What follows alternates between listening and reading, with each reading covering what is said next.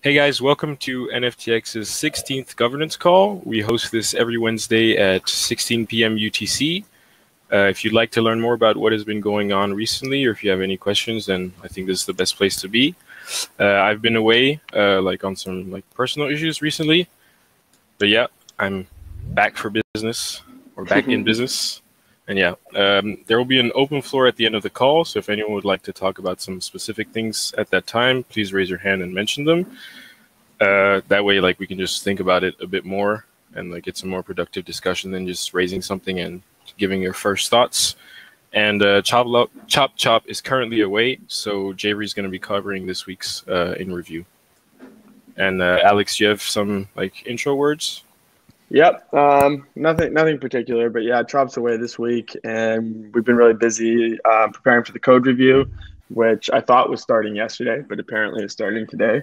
And pushing a lot of stuff on the front end, and just been a pretty cool week with the MeBits drop. Definitely got distracted by that for at least 24 hours. Yeah, we'll talk a bit more about the MeBits at the end, but it was quite a surprise for some people. Yeah. All right. But yeah, if Javery wants to just go over week in review, that's probably Yep. We're probably going to keep it pretty short today, I think. Yep. Javery, are you ready?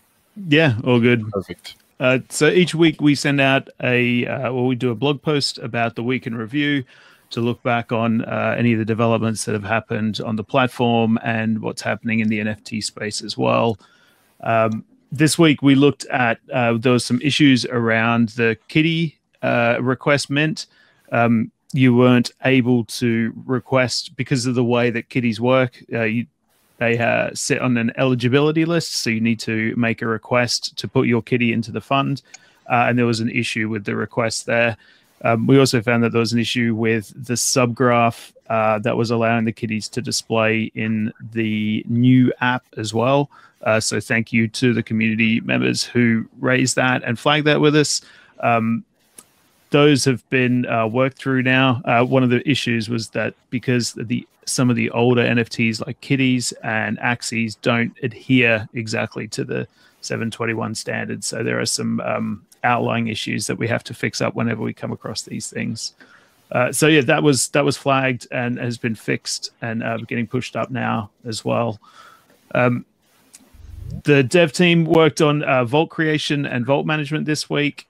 That is very close to being pushed, very, very, very close. And with the new UI that we've seen there's a lot more action than we've seen in the past around the minting and redeeming of all of the different tokens or all the different NFTs across the different pools and vaults as well.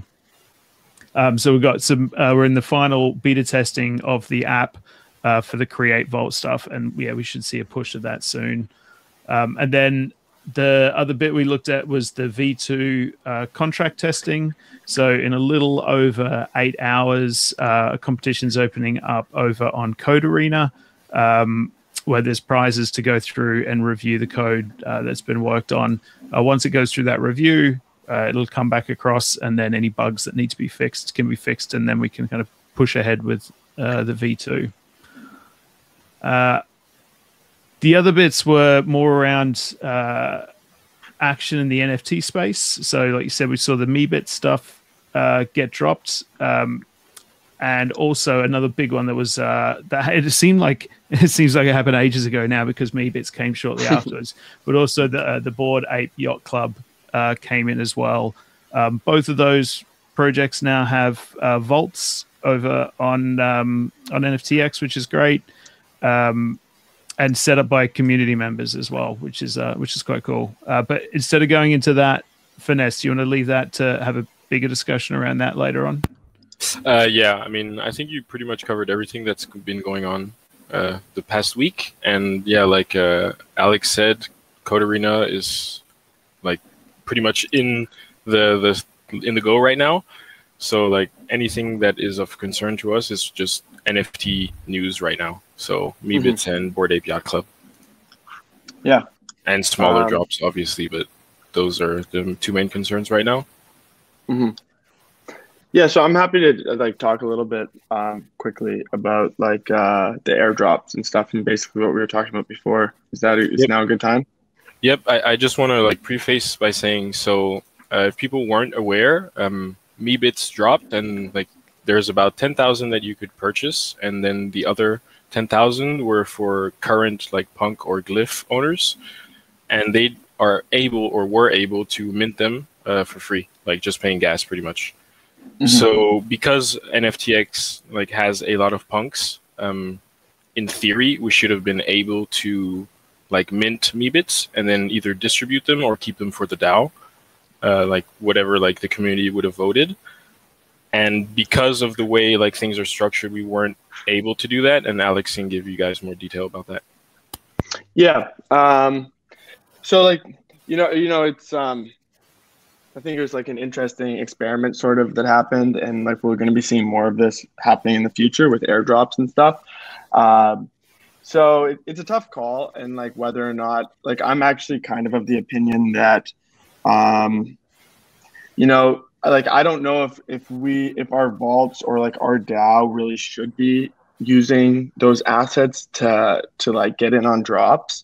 I do think it's going to be pretty hard to like beat out the bots, and that it's almost better if we can just work it into our revenue model and our turnover model. So like basically in the future, like with V2, what's going to be attracting people to be inventory providers or to stake their SLPs will be fees, and fees that they earn, and that the more turnover that happens, the more fees they'll actually earn. And like in a day, like with the Meebits drop, you basically get 100% plus turnover in a single day, which can be a lot of fees. So like, let's say like a third of those were random redemptions and then 2/3 were like targeted redemptions. Basically those inventory providers would be making a large amount of money on that turnover in that single day. So I'm inclined to think that that's the best way to work with it, and to just like build it into our revenue model, basically, because it's going to be hard and slightly controversial for us to be building in things to our smart contracts to let us like beat out the mercenaries in the space. But yeah, it was definitely interesting to see that happen, and to see people like kind of figuring out that they could loop through our vaults. And in the future with flash mints, it'll be even easier, right? Because you'll be able to flash loan yourself vault tokens. So again, yeah, I think it's really just about building it into the revenue model, because it will be hard to predict this, but that's just my 2 cents. It's definitely something we can talk about more on the forums. Yeah, I mean, my point of view isn't like concrete at all. I just think like this is a space where not everyone can be happy. So it's like there's always some compromise here and there. And like as you said, if you're like making revenue as an LP, then it's not that bad if you're losing out on a different opportunity. It just depends like what your objectives and your goals are. Like as long as everything is transparent and like you're aware, then you can make informed choices. But like as you said, like this kind of an experiment, like it was such a surprise drop that no one expected. Like you can't beat bots in a drop like this. Yeah, exactly. It's gonna be really tough. But yeah, I think if as long as like vault token or like inventory providers can profit off it in some way, it's still like the incentives get aligned.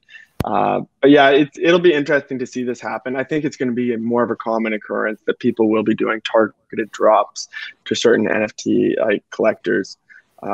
So yeah, it could be a really good boon for NFTX and a great way for us to kind of increase turnover. Personally, I'll go ahead, JV, then let you. Go, yeah. Personally, like I've been waiting for this for a long time because that's kind of what happened in DeFi. Like specific, like either voters or holders were like rewarded, and it hasn't really happened yet in the NFT space, and I was very surprised. So, yeah, it's cool to see that happening. JV, what did you want to say? Yeah, I was going to say I think it works both ways. So the advantages that Alex talked about for looping through, and anyone at LPing gets the transaction funds as well. But if we work closely, or if someone chooses to use NFTX as a launch pad as well, it's up to the owner of that NFT project to, if they want to release like something and do an airdrop, they can approach us directly and say, look, we launched with you. We want to reward all the token holders at the moment. Can we take a snapshot at this point? And then we're going to announce it and then allocate all those things that we're going to airdrop to those token holders at that point. So that way, when they do release, if people want to come in and bots want to come in, all of those things have already been issued. And that's the choice of the project owner. And I think that's where it should sit. Yeah, I think we'll definitely see some projects actually like looking to reward liquidity providers specifically because they want to improve liquidity, right? So yeah, I'm hoping that we do see that happen. I think for any like vault that's going to grow a lot, it would make sense. Like it's kind of a no-brainer if you're launching something and there's already a community. You can like bootstrap yourself with that community if it makes sense. Like if the incentives are aligned. So yeah, if we have a system where like people make or like profit off turnover and this increases turnover, then it's not necessarily a negative. So yeah, but as Javery said, like I think what we have to chase, or not necessarily us, but like as a NFT community, is that people think of all the participants and not just one. If it's a project where the participants are divided into like different subsections. Like for example, like if you were part of the Hashmass community, there are some people who are only NCT like holders or speculators, and there are some people who have plenty of Hashmass, some people who have the like Hashmass index token. So yeah. Yeah. No, I think we're basically all on the same page about that. Yep. I think cool. That also covers pretty much everything, unless Javery, you had some more to say about the Bored Ape Yacht Club. No, so I got two bits that I want to cover. One is just Nick's update for the development, which is coming up at the moment. I hinted on this before, but the create, manage, vault stuff is pretty much going to get pushed today, which would be great for anyone looking to create or manage their vaults in the new UI. Also, we found a bug when whales connect to the minter. So Pranksy connected and has over 6,000 NFTs, which made the app a little bit slow, which led us to fix a graph issue and just improve the overall layout and performance of the app as well. So this sort of stuff happening is a really good thing. After the Create Manage Vault is pushed, we're turning our eyes to the NFTX website itself, so the main landing page, the marketing site, and we're looking to get that sorted this week, and then it'll be full steam ahead on the V2 stuff as well. So that's cool. that's the development update. And then I know Aito keeps dropping in and out. He can't get his sound to work, but they put a note up on the general chat just around a proposal to look at Meebits and to see if NFTX can provide the community to put a vote through for NFTX to provide liquidity for the Meebit pool. Oh, okay. But yeah.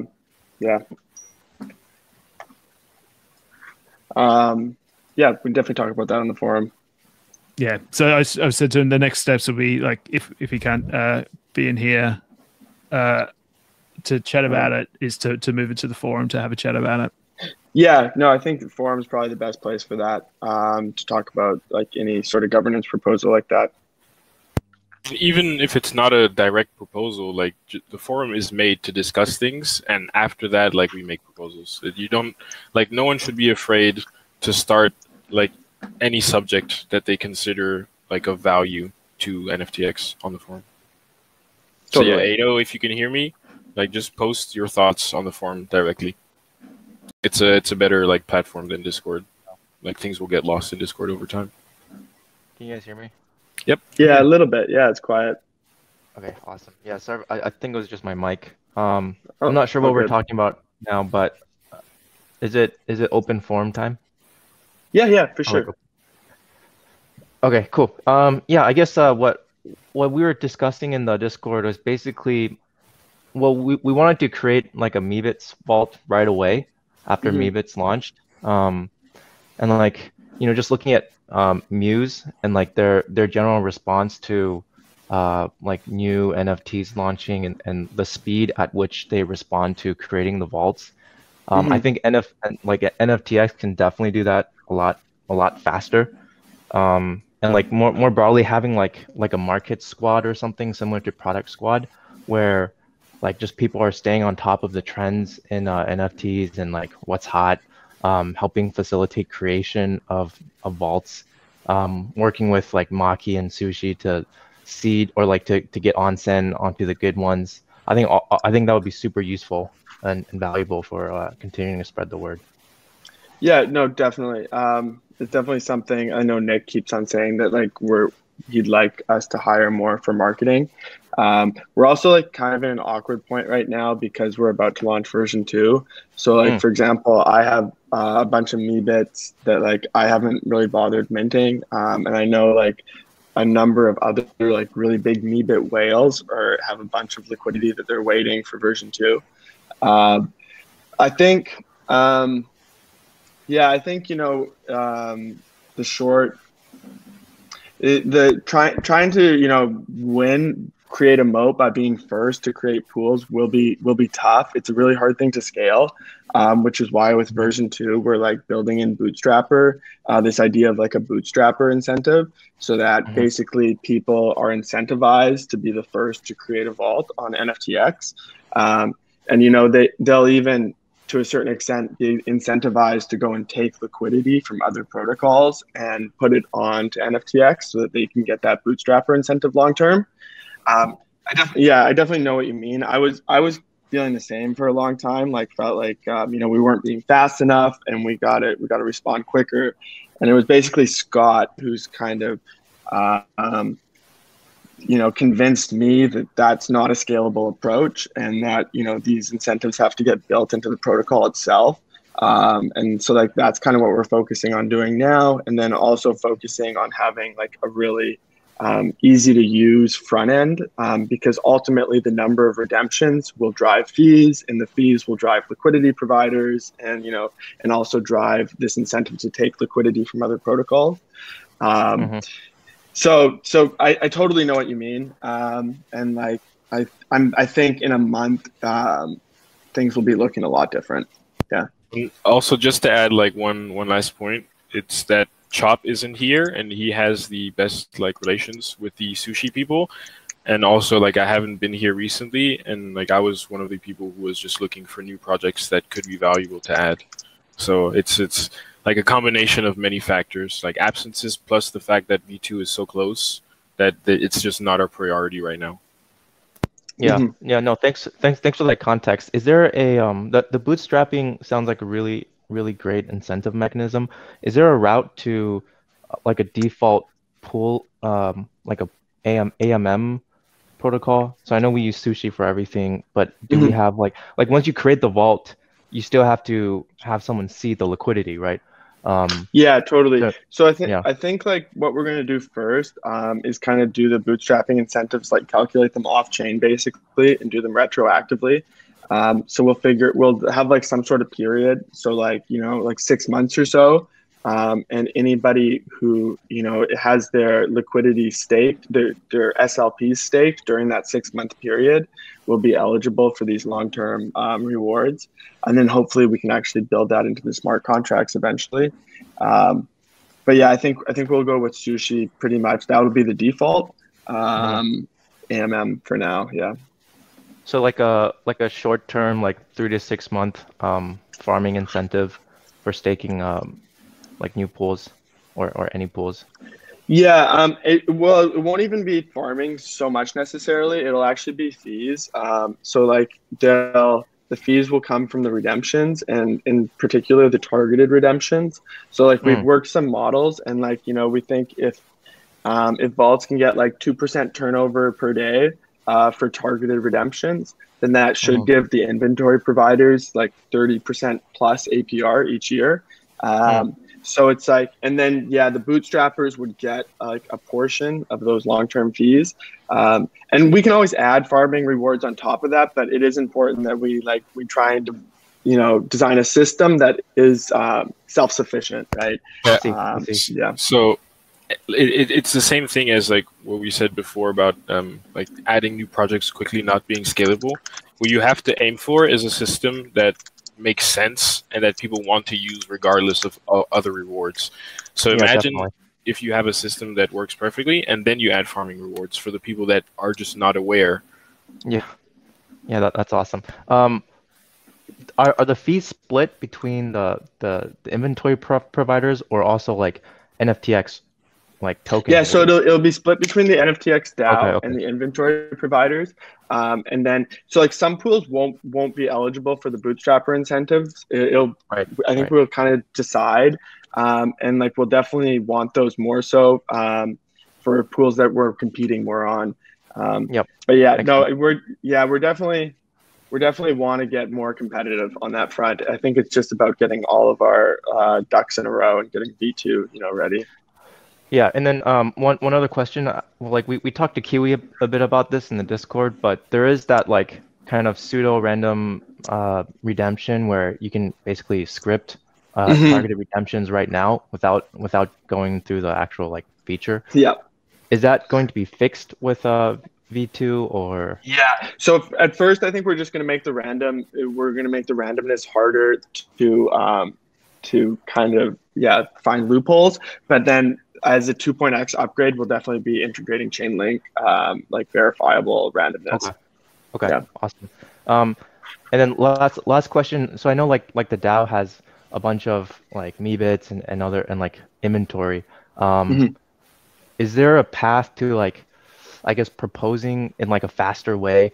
Like let's say Meebits launched, can we just get the DAO to like scramble some Meebits and seed an initial pool like right away? We can try again. I think we're better off with the bootstrapper incentives and then having like basically mercenaries fight to be the first to do that. But yeah, no, it's. How about just being just like more efficient with instead of just having the DAO hold on to the inventory, but being able to, but basically just like managing the inventory, right? Yeah, so I guess the DAO, like we don't have that many. Well, we do have a number of high value assets, but then a lot of them are like any of them that are live. It's like the vault token holders. Actually, it's like those are their assets. Sorry, what was your question? I got distracted. I was going to say the inventory that NFTX has are the supply and the holdings of the vaults themselves. So any Meebits that you see inside the NFTX holdings, actually are the ones that you guys minted in. I would think so. So it's like whoever holds those vault tokens would have ownership of those, right? How many Meebits are in? I think there are three. Right now? I think there are three Meebits, and yes, I believe you're correct, Alex. Yeah, so it's like those the Meebit vault token holders. I don't think it's something the DAO is going to be able to scale to remain competitive on that front. Like sooner or later, the NFT space will just get too big, and we'll be too slow. But it's definitely we have to be competitive. I think it's just about working it into the protocol.